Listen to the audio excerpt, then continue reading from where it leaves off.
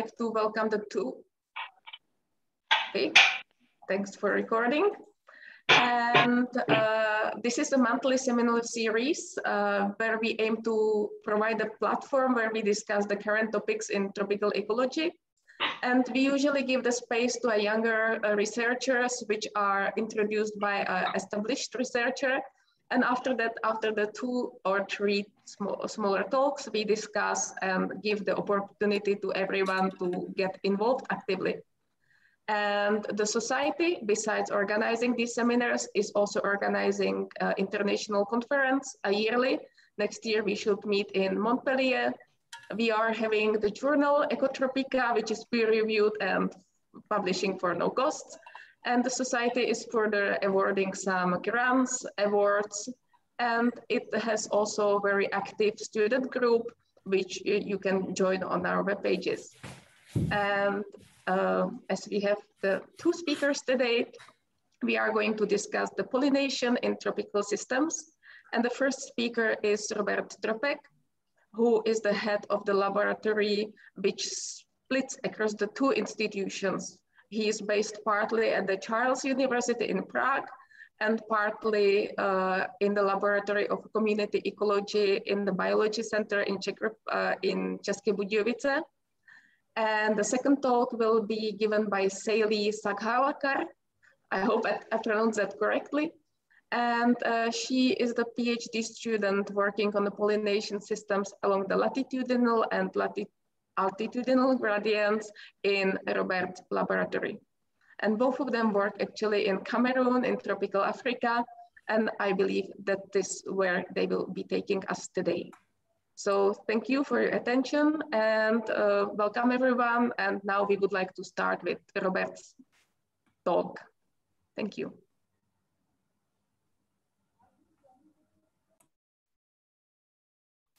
Hello, everybody. I hope you can see my shared screen and hear me.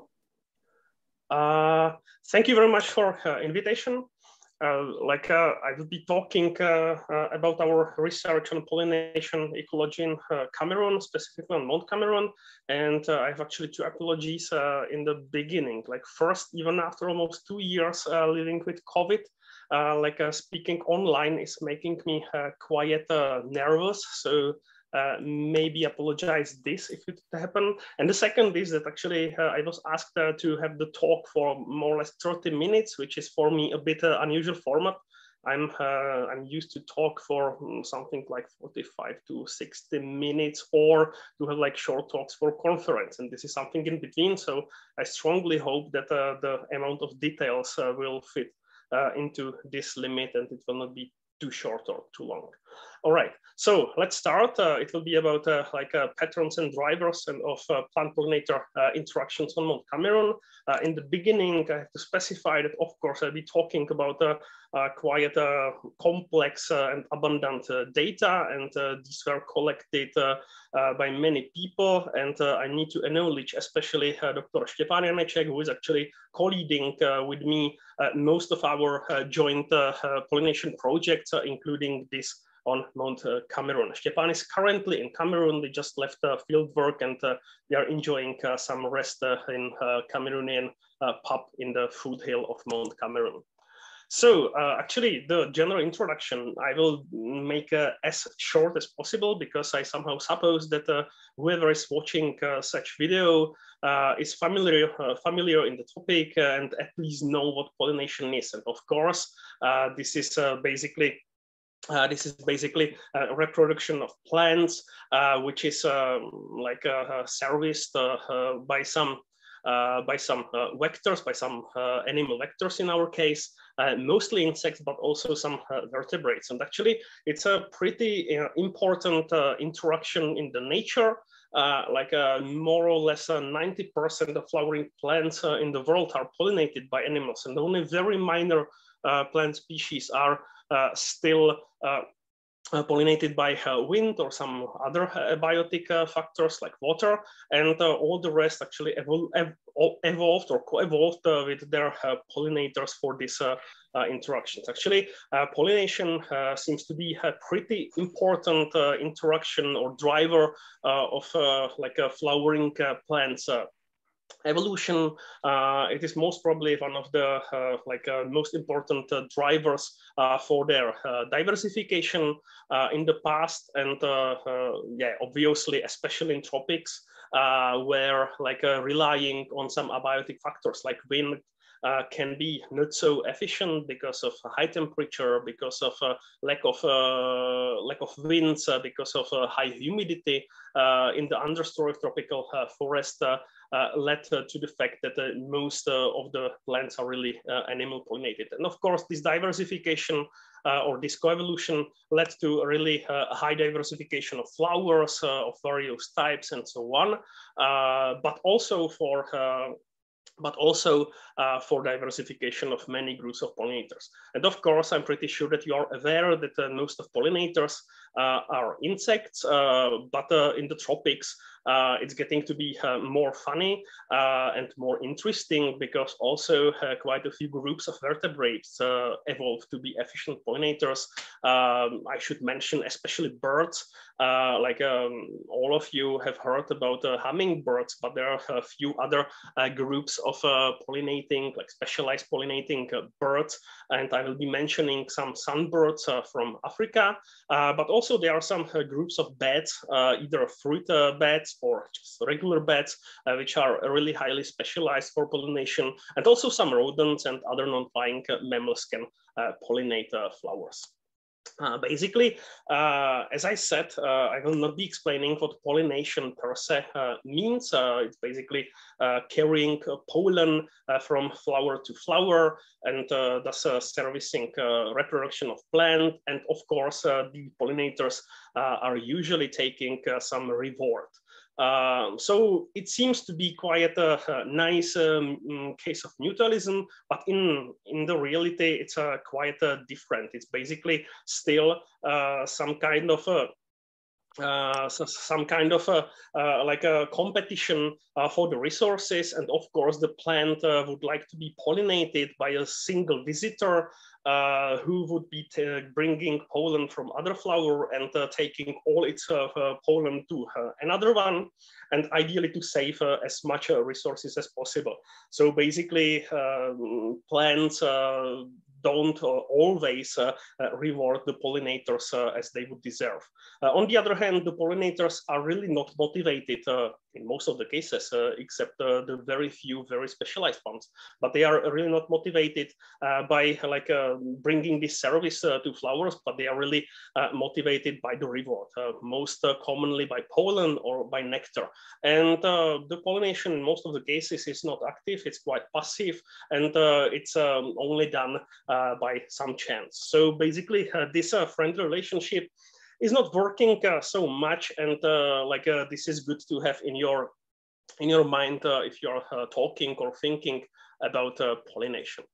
What is actually the most interesting for me, in pollination interactions, in pollination ecology, is the trade-off between being highly specialized and being highly generalized. And of course, these two strategies are just the two extremes of a continuous gradient from highly specialized flowers or pollinators. In this case, I will mention this Lorantaceae flower of Tapinanthus rubermarginatus, which are really highly specialized to bird pollination. And normally, before the visit, the flowers are even closed, as you see here. And pollinating specialized birds need to really manually open the flowers by their beak, which is actually almost impossible for all other pollinators. So basically, nobody can steal the rewards unless it is opened by the highly specialized pollinator.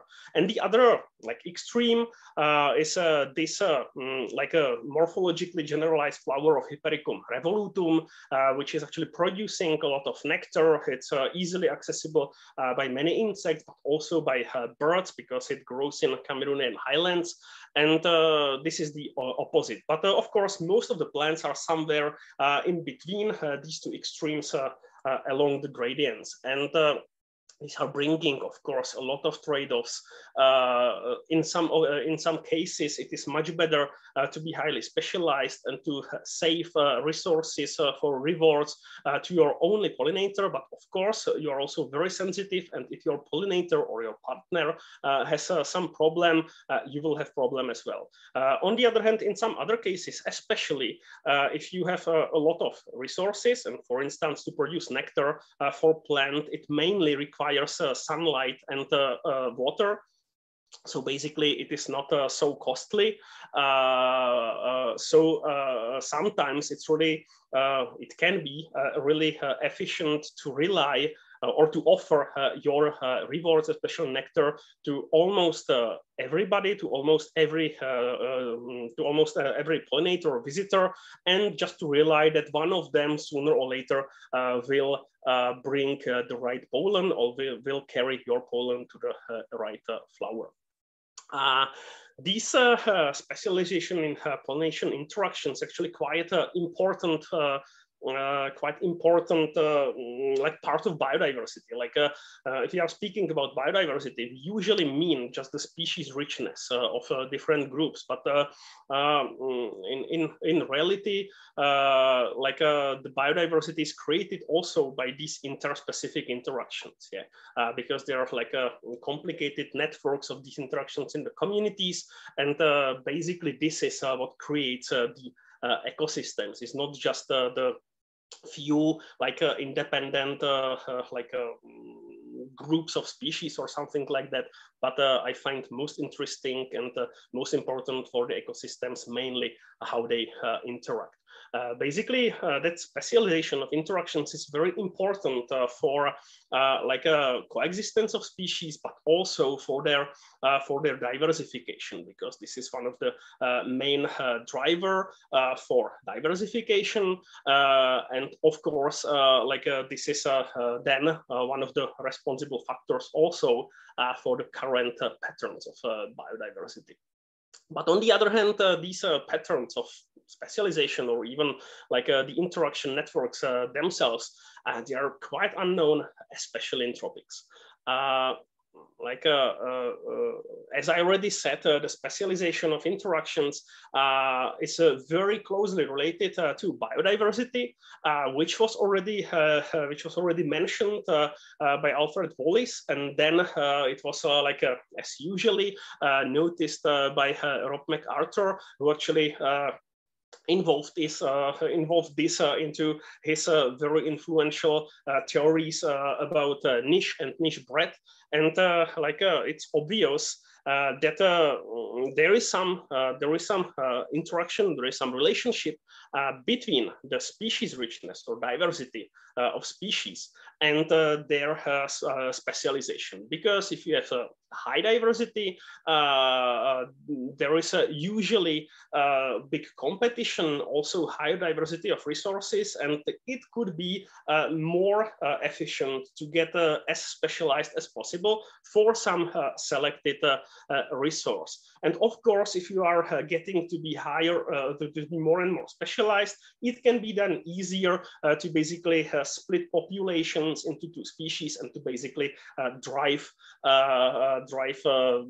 speciation and diversity again. So there could be some positive force feedback between diversity and specialization level. MacArthur actually defined his latitude niche breadth hypothesis based on this presumption, but actually it could be applied also for some other gradients of diversity or species richness, like independent on latitude. And this is actually how we are getting to the topic, because studying latitudinal patterns of anything, especially of interactions among different groups of organisms, can be very difficult. So we are using elevation gradients in different mountains to somehow substitute these latitudinal patterns, because of course in most of the mountains you have higher species richness, either in lowlands or in some mid elevations,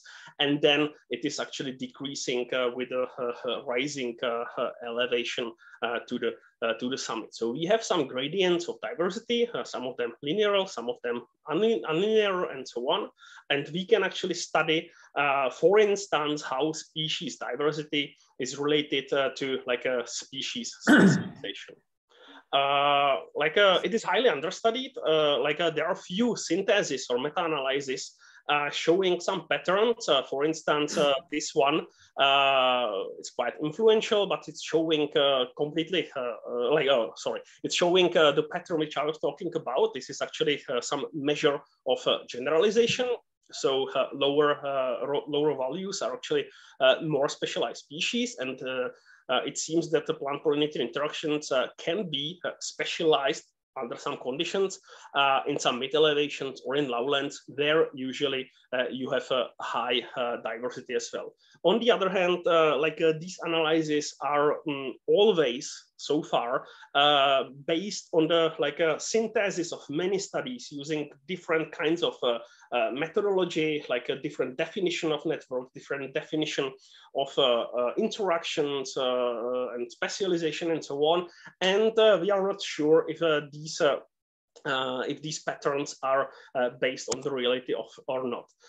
Basically, it's mainly, or the main doubts besides the different character of the data sets are coming also from the fact that different gradients can be really different, not only in diversity, but also in environmental conditions. And in the same elevations, even in the Alps, in the really neighboring mountains, you can have different zones, different diversity, and so on. And if we are going to the details, even a single mountain can have completely different conditions on different sites or different orientation of its slopes. So what I think to be really important to study this relationship is to sample somehow comparable data under a reasonable standardization and under similar conditions. And this is exactly what we are trying to do on Mount Cameroon. Mount Cameroon is in the border between Western and Central Africa. It lays completely in the belt of the tropical rainforests of Africa. It's actually at the border between West African forest or West African rainforest and the Congo Basin rainforest. So it has really highly diversity. It's a big biodiversity hotspot. It is mountain belt is also quite highly isolated from the other high mountain ranges in Africa. So it's supposed to be quite unique. But if we check the available data sets in basically any reviews or synthesis or meta-analysis or on plant-pollinator interactions or even any other interspecific interactions, you will realize that from tropical Africa, there is not so many data. Actually, in this review on the tropical, on the pollination networks in the tropics, there is just one dot in the Mount Cameroon area. These are actually our data. Otherwise, there is almost nothing from the rainforests of Africa. Something more about Mount Cameroon. It's a pretty young volcano. It actually started to rise just 3 million years ago. It's quite isolated, even within this mountain range, which are mostly tectonic, volcanic at the breakdown of the African tectonic plate at the border of Cameroon and Nigeria.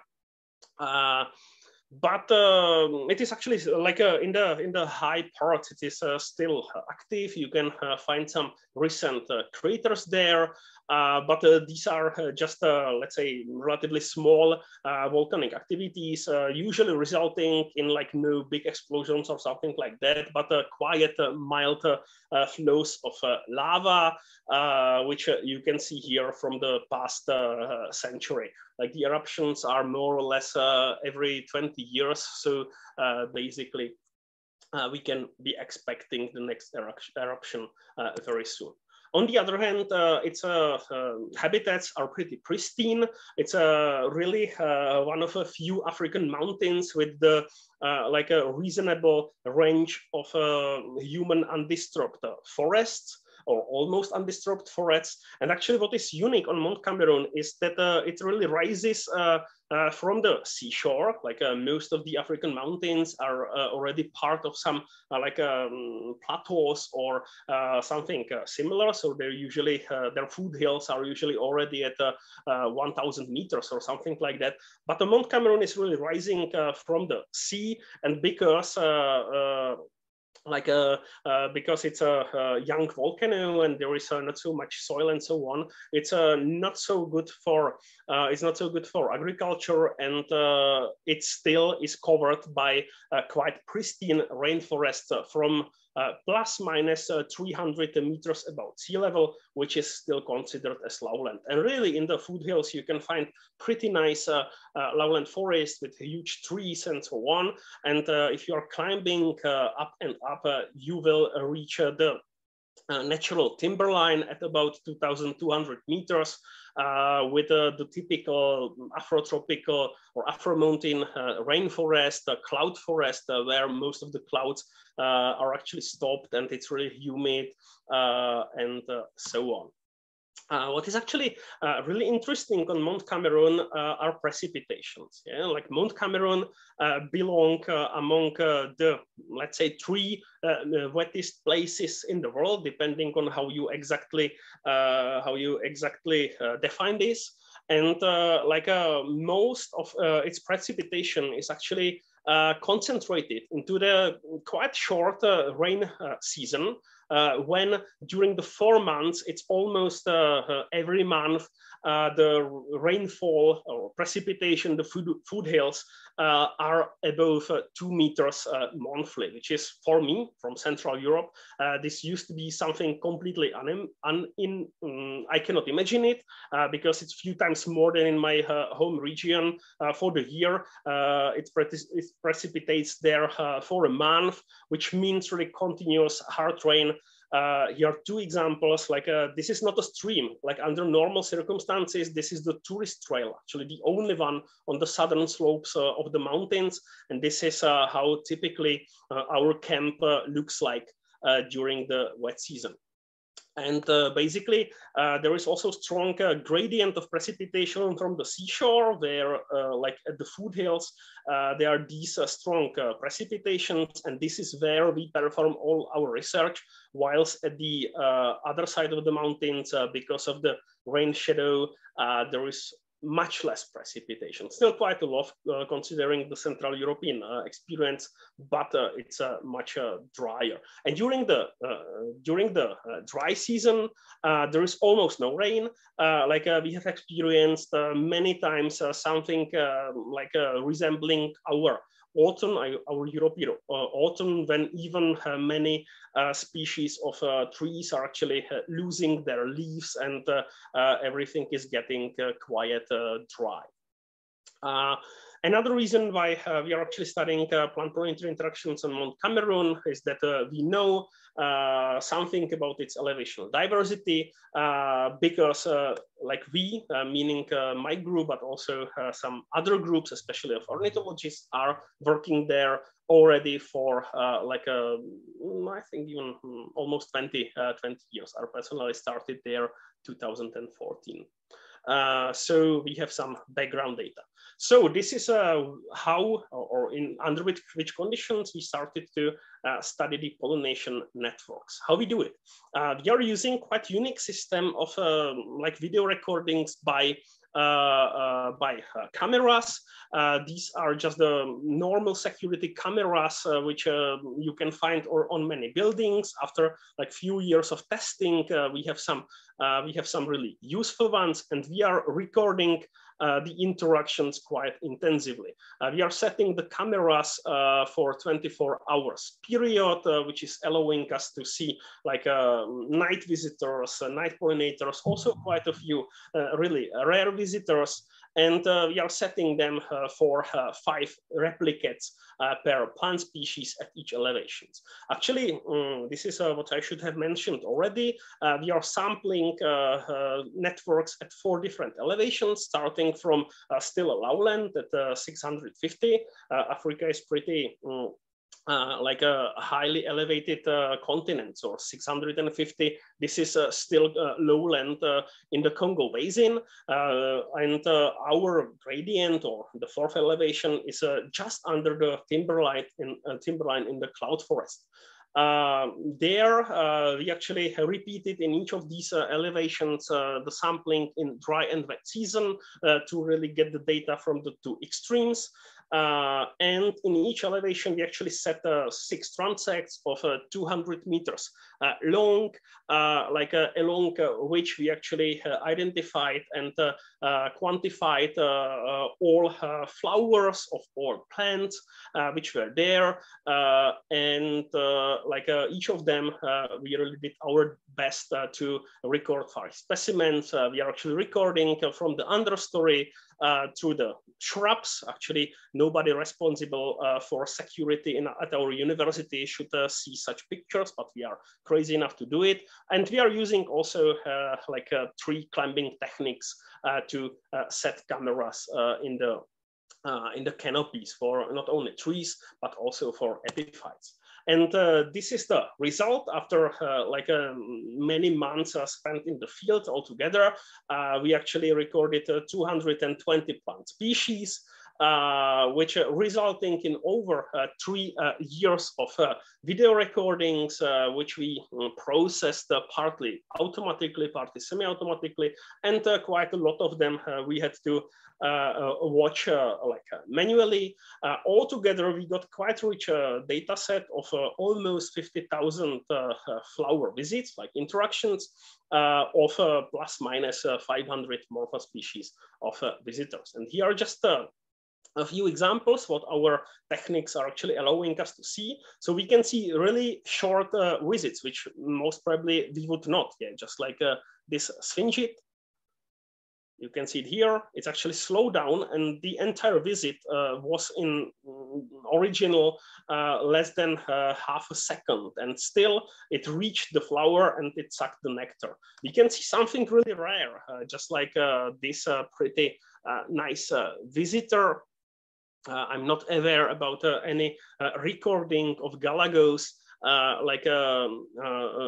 robbing flowers. Sailee will have specific talk on cheating and robbing by visitors. You can see this Kigelia africana. Here is the opening, and it is really leaking nectar from the hole from the backside. And we can also see different behavior of visitors of flowers. For instance, this skipper butterfly in the upper right corner is actually thieving nectar without even touching the reproductive organs of Brillantaceae, because Brillantaceae is actually, this is also slow down video, but this is actually efficiently pollinated by carpenter bees. And you can see how perfectly the morphology and behavior of the visitor fits for the morphology of flower. Yeah, so basically, this is some visualization of our results, of our interactions. Here, you can see how the turnover of functional groups of visitors in our networks, and you can see how dependent it is on season. In the lowland forest, it seems to be, from the functional point of view, pretty stable, and both networks in dry and wet season are strongly dominated by bees, by either honeybees or the other species of solitary bees. And the other pollinators are, let's say, relatively rarer or less important, and so on. Then actually in the dry season, across the elevations, you can see that the minor groups are there is a turnover, but still the most important groups are either the other bees or the honeybees. It's because in the highest elevations, just above the timberline, there is quite a lot of nests of wild honeybees. Whilst in the wet season, except the except the lowland network, like all networks are really strongly dominated by hourflies or the other species of flies. So there is a strong turnover of species. This is how you visualize the connections, how you visualize the complexity of the networks, and of course, you can hardly see anything from that. So we are using different indices describing the characteristics of networks, and I've already warned you that the most important, from my point of view, is the specialization within networks. And here you can see that the specialization is strongly declining along the elevation, and the species in lowland are very highly specialized during the dry season, whilst they are very highly generalized during the wet season, whilst during the dry season as well. Whilst during wet season, there is some unclear pattern, which is definitely not related to MacArthur's hypothesis, whilst the dry season seems like patterns predicted by MacArthur. And I'm actually I'm still thinking about that. As you can see, these are still unpublished results, but my interpretation actually is that actually according to MacArthur's predictions, that during the dry season, when the environmental weather conditions are pretty mild, pretty normal, it's sunny, it's warm, it's tropic, so in the system there is still enough humidity and water. Species are really, or for the specialization of species, the interspecific competition can be more important. Yeah? So when there is a lot of species, they are more and more specialized, whilst when there is not so many species, then can afford, or they must be generalized. Whilst during the wet season, basically species must be very highly adapted to the very strong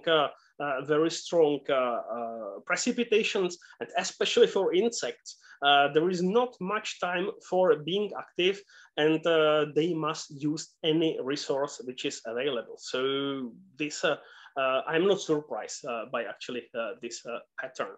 If we check the individual groups, some of them are showing the same pattern, like during wet season, the specialization is actually decreasing, whilst during the dry season, the specialization is decreasing, whilst during the wet season, the harsh season, the specialization stays more or less stable.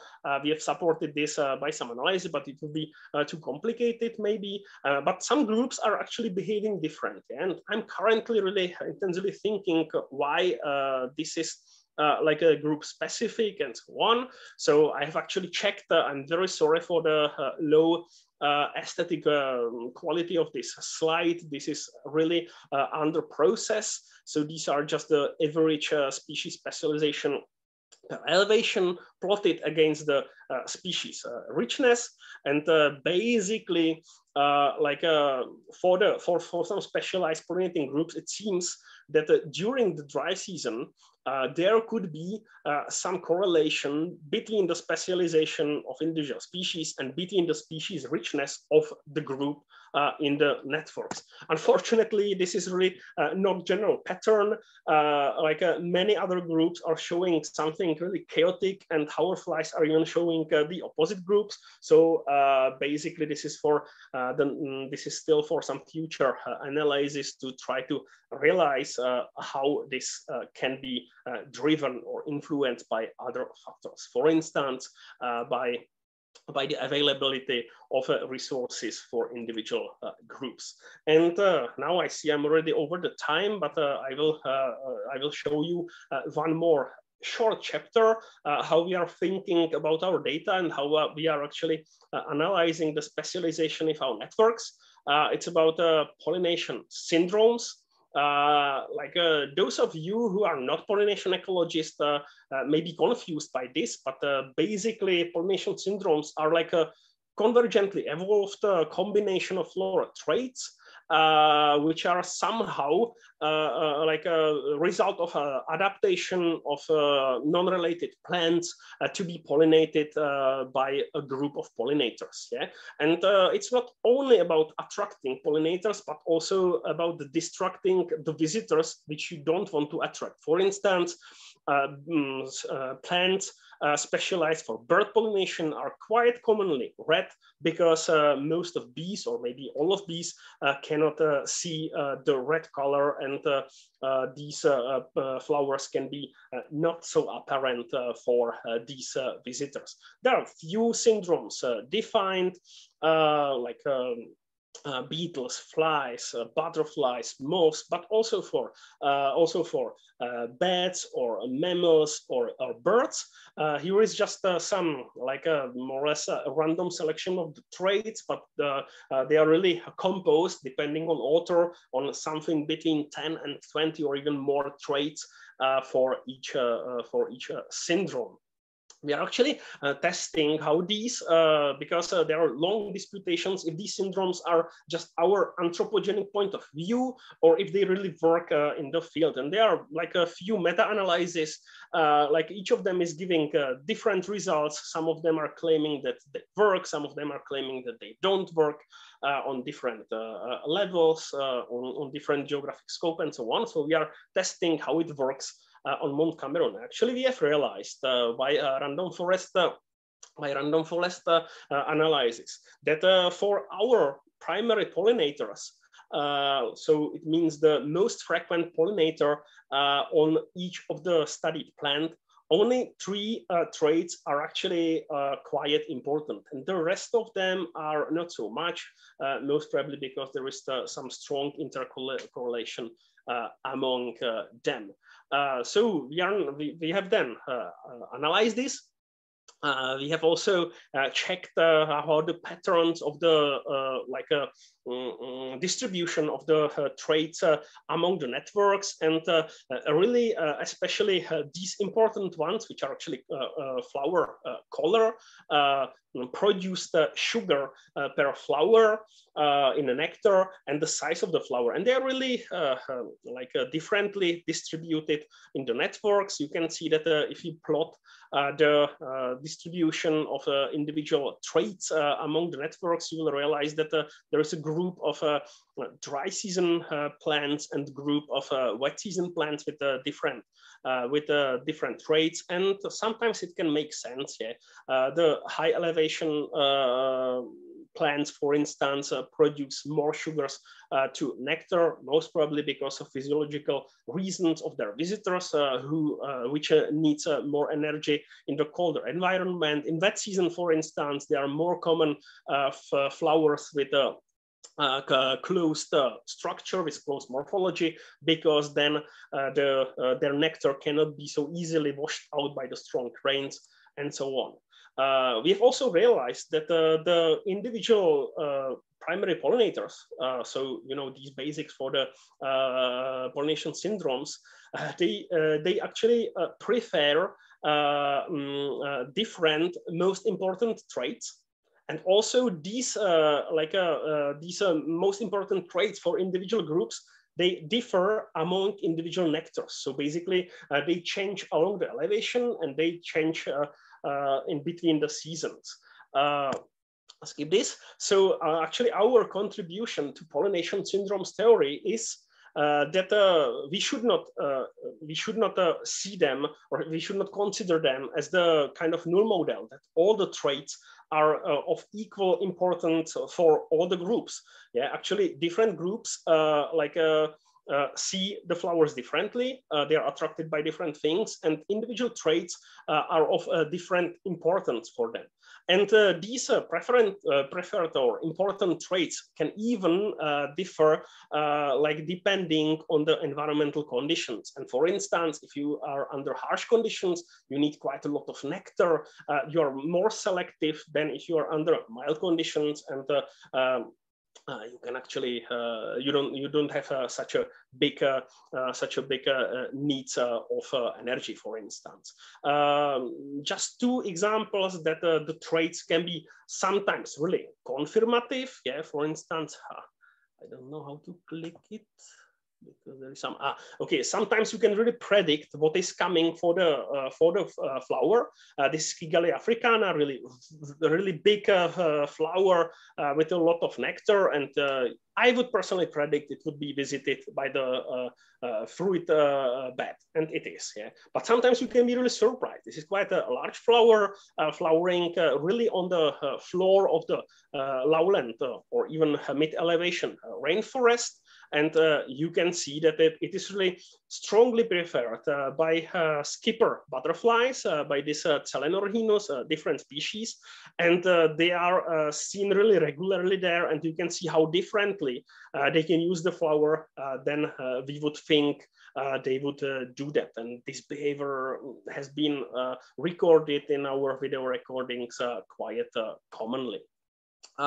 And part of this syndrome story is a detailed analysis of bird pollination syndrome in comparison with the other syndromes related to insect visitors. Along our gradient, we can find a few plant species which can be predicted based on the color and the strategy of the flower, just like these Loranthaceae, openable only by the beaks, or by some other traits can be related to birds, like in comparison to many others, which are basically different. If you actually plot, again, the plants, like according to their traits, like a variation of different traits, you will realize that these plants, which would be predicted to be to bear the bird pollination syndrome, you realize they are really different from most of the others. So, something like a bird pollination syndrome can exist according to trait, according to their traits. The question is if it is then seen by the birds as well. And actually, Stepan Janeček set a few hypotheses based on the comparison how frequently they are visited by birds to how frequently they are visited by insects. Now, numerous cases from really being distinct, being distinctly visited by birds and insects, confirming the syndromes, or actually being visited completely randomly and not showing that syndromes are completely useless. We have realized that it's something in between. Basically, there is definitely quite a few plants which are visited by birds and not so much visited by insects. Yeah, but basically, birds in the same time, the black dots are those bird pollination syndrome predicted plants, whilst the gray dots are all the other ones. Yeah? And you can see that birds are visiting quite commonly also a lot of other flowers. So basically, our solution or result is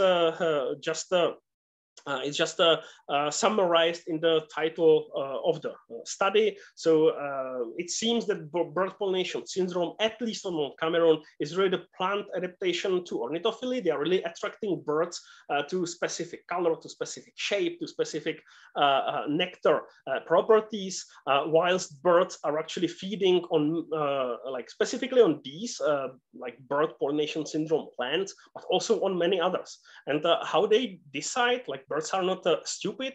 What is very important for them is like a sugar pearl flower, so like a nectar production of individual flowers. There is let's say relatively tight correlation among the frequency of bird-plant interactions and quantity of resource, which is in this case, sugars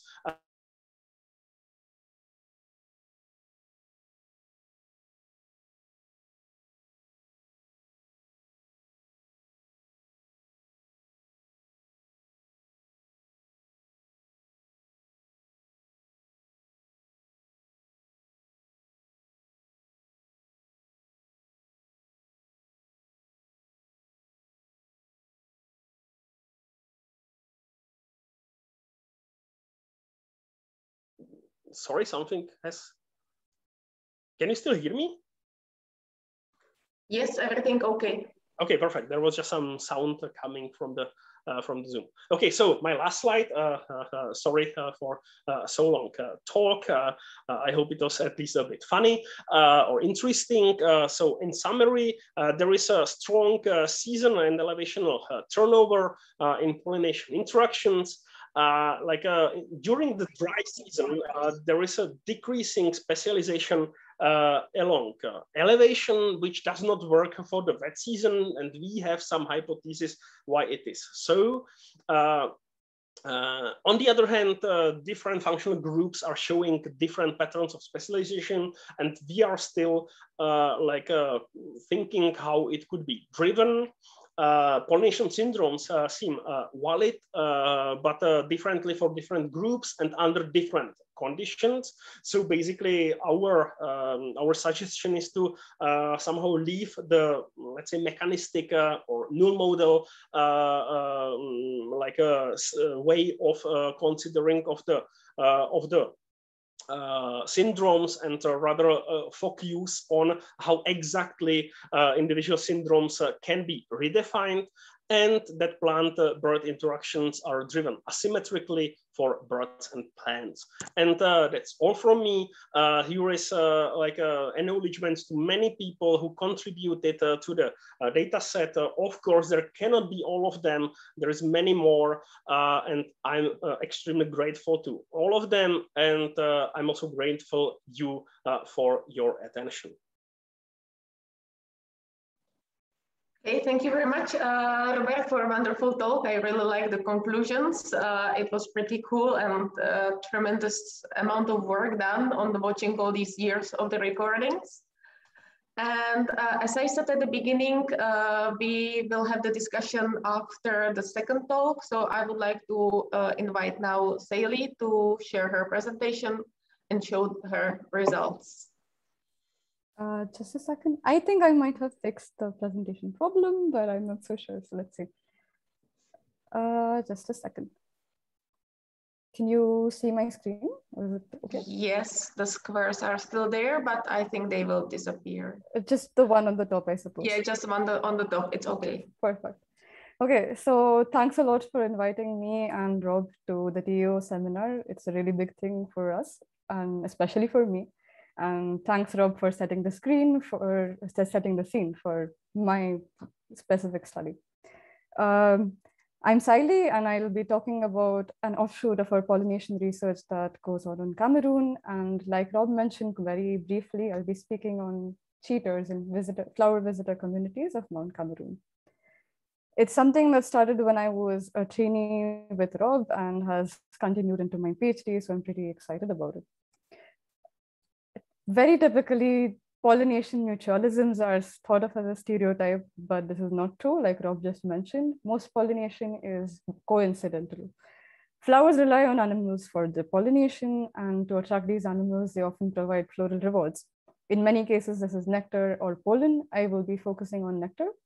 And when animals try and extract this nectar, they end up transferring pollen. But there are visitors, like Rob mentioned, that can't or don't access floral nectar normally. Some of these animals are robbers and some others are thieves. I'll be speaking about these briefly. Now, like in legal talk, robbers are visitors that need to use force to access floral rewards. They can't normally access nectar, so they make holes in flowers so that they can access them. These can be sunbirds or the calicos that you saw in the video from Rob. Thieves, on the other hand, are visitors that have morphologies that are a slight mismatch with the flowers, like the skipper that was in Rob's presentation with the purple flower. So they don't need to use force and they can pickpocket nectar, so to say. These are called morphological mismatches and they're able to extract nectar very easily. But because of their differences in traits, they must access nectar like this. Robbers are usually visitors which have sharp beaks or strong teeth, or in the case of certain insect visitors, mandibles like carpenter bees. Thieves, on the other hand, are mostly those with long tongues or small bodies that enable them to go inside the nectar tube and access nectar, but not end up touching any of the floral reproductive organs. do these cheaters actually affect the pollination mutualism in any way? It's kind of difficult to say because most of these studies are based on single species of plants. And even from those, we can have a little bit of conclusions. For example, for robbers that reduce the nectar from flowers and damage the flowers by making holes in them, they affect the flower itself, but they also induce other visitors to rob the flower from this floral opening. And this is a phenomenon called as secondary robbing. Secondary robbing reduces the floral nectar, but it also does not contribute to the flower being pollinated at all. Additionally, these robbers can induce pollinators to access nectar through these holes, and therefore, for an individual flower, robbing is a problem because it's not going to be pollinated as much as it would if it did not it wasn't robbed. On the other hand, robbing can actually be a good thing for flowers or plants because of robbing, pollinators need to move longer distances between patches. And because they need to move longer distances between patches, they end up increasing the distance that they transfer pollen over. So this improves gene flow. Thieves, on the other hand, we don't have a lot of information about. This is partly because the terminology on nectar robbing and thieving is not very clear in methods, but also because thieves are not very interesting to most people because they just coincidentally reduce nectar and don't do much else, right? Maybe not. Thieves do reduce nectar and the flower remains intact, but by reducing the nectar of flowers, they might also be inducing pollinators to move longer distances. And they might have this positive indirect effect on flowers. But to know if they actually affect pollination mutualisms, we need to know if cheating is frequent enough. We know something about how frequent nectar robbing and nectar thieving is in single species systems. It's quite rare, but the problem with these systems is that the flowers or the plants are pre-selected to be the kind of plants that robbing or thieving has been observed in. We know practically nothing about how frequent cheating is on community levels. And this is where our Cameroonian research is really great because we study all flowering plants along this elevational gradient. And we are able to extract all kinds of data from it. And therefore, we have no pre-selection of which plants might be robbed. And there is no taxonomical bias there, so to say. So we decided to look at whether robbing actually changes spatiotemporally. It's not very frequent, like you can see in this bar graph. Pollinating insects are still the most frequent visitors for all plants in Mount Cameroon. But you can see that there are some changes with elevation and season, like Rob mentioned before. I'd like to draw your attention to the dry season in Mount Cameroon. This season has a higher prevalence of thieves than in the wet season. And the opposite is true for robbers, which are higher in the wet season than in the dry season. And in particular, for the highest elevation in the wet season, you see very little cheating. I presume this is because of the generalization and the small size of the network, but could there be something else that is driving this? We also looked at plants. So it turns out that a large number of plants are actually safe from cheaters. Why is this the case? So maybe it's not just spatiotemporal patterns. They're also being driven by something that is plant-related. So that could be floral traits. So we decided to examine this. If cheating is quite rare and only some plants are cheated, why is this the case? So these are preliminary results that helped us look at larger patterns. This is a little complicated image, but I will walk you through it. On the left side is a network, so to say, where each solid circle represents a functional group of visitors. The circle is sized by the number of plants that this functional group acts as a primary pollinator of. And arrows connect this functional group to another functional group that it acts as a robber for. The strength of the arrows reflects how strong this trait overlap is. So for example, in this case, let's look at bees, which are the most important primary pollinators on Mount Cameroon, but they also act as nectar robbers very frequently. If you then look at their trait preferences, which you can see on the image on the right, which is an RDA, you can see that sunbirds and bees have slightly different trait preferences. Sunbirds end up robbing flowers which have longer nectar tubes, and which are bell-shaped, for example, whereas bees end up robbing flowers which are labiate or smaller in size but have zygomorphic symmetry. Thieves, on the other hand, are much more looser in who they decide to thieve. This should be pretty obvious because thieves don't actively thieve. Like I said before, they end up coincidentally being able to pick up nectar from whichever flower they visit. So the thieving network is more general, and they end up thieving whoever they can. And which is also why you can see in the trait preferences on the right side that there is a very loose trait preference for all of these functional groups of visitors. So they seem to have trait preferences. And are these trait preferences driving the site differences? So to examine this, we decided to use an analysis called RLQ. It's a slightly complicated analysis, so I'm not going to go into the details of how we did it, but it looks like any other ordination. So if you've seen it, you should be able to follow this image. Visitor behavior varies spatiotemporally. In this image, you can see that the triangles represent the sites. Yellow colored triangles represent dry season sites, and blue triangles represent wet season sites. When you look at the kind of behavior that visitors exhibit when they are at each of these sites, you can see that robbing prevails in certain sites. For example, here in the wet season at 650 to 1100 meters, which is like the lowlands.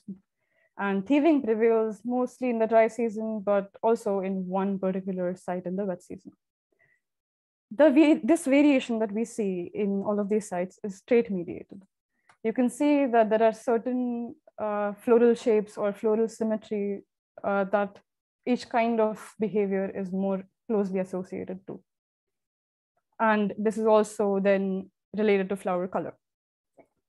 For example, when you look at nectar robbing, we notice that robbed flowers have longer nectar tubes, and they have mostly fused corollas. So they are tubular flowers or bell-shaped flowers, which tend to be red, pink, yellow, red, pink, orange colored. And these kinds of flowers are mostly present in the lowlands in the wet season. Thieving, on the other hand, like we noticed earlier, is more general, and these generalist flowers are more likely to be found in the dry season. And thieves end up going to flowers which have wider nectar tubes. They are larger flowers, so tiny visitors can easily enter and exit without touching any of the nectar, any of the reproductive organs. So what we found was that cheaters are rare in flower visitor communities, but they might have effects on the whole pollination mutualism. Their frequency varies spatiotemporally. We see that in the wet season, in the lowlands, there is higher nectar robbing, whereas in the dry season, there is higher thieving. And this variation ends up being trait mediated. Now, what I have noticed and what I would like to know further, and I haven't been working on yet, is whether there's a trade-off between avoiding nectar robbers and avoiding nectar thieves. For a flower to improve its pollination success, it obviously doesn't want either of these visitors to be there, but they're not very prevalent for the flower to be adapted to them. There are some cases where this happens, but when a flower wants to avoid nectar robbers, it needs to be more open and provide easy access for its pollinators. But providing easy access to its pollinators also increases the number of thieves that it has. So I would like to see if there's actually a trade-off for a flower between avoiding robbers and avoiding thieves. I'd like to thank everybody involved in this project, the ISEC team, my supervisor, Rob, who's here, and Stepan, who's on field, all of my PhD colleagues, and everybody who was on field watching videos. This wouldn't be possible without them. My own PhD is funded by the STARS program of the Charles University, and our research is mostly funded by the Czech Science Foundation. I'd like to thank TU for inviting us here and the Charles University for sponsoring us. If you'd like to know more about our work, you can reach out to us on our website, which is insectcommunities.cz, or on Twitter @groupinsect, and you can mail me wherever you'd like. Thanks.